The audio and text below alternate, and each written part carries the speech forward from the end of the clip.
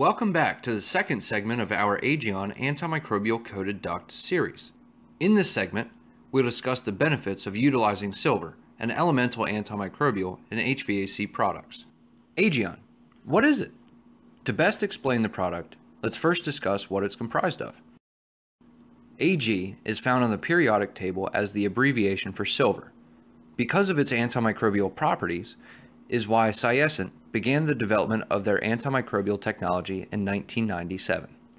Cyaescent Laboratories created this technology with parts per billion of silver ions to provide many benefits.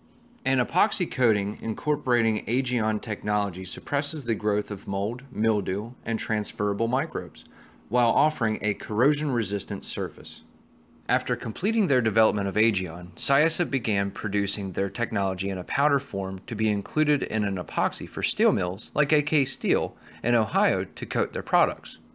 Agion is available to many industries as a mill-applied coated steel for the manufacturing of HVAC duct, mechanical unit cabinets, panels, medical surfaces, and much more.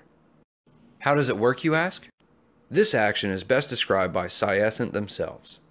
A product treated with Agion antimicrobial technology release the active antimicrobial ingredient only when the moisture is detected and conditions are ideal for bacteria growth.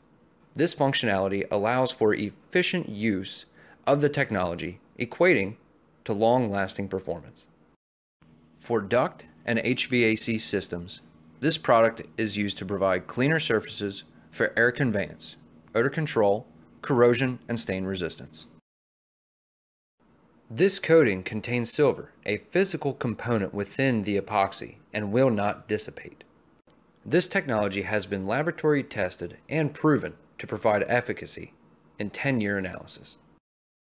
For these reasons, Cyaescent chose silver, the elemental antimicrobial, for the development of their technology. Stick around for the next segment of the series to find out how this epoxy coating is properly applied to the surface of sheet metal materials.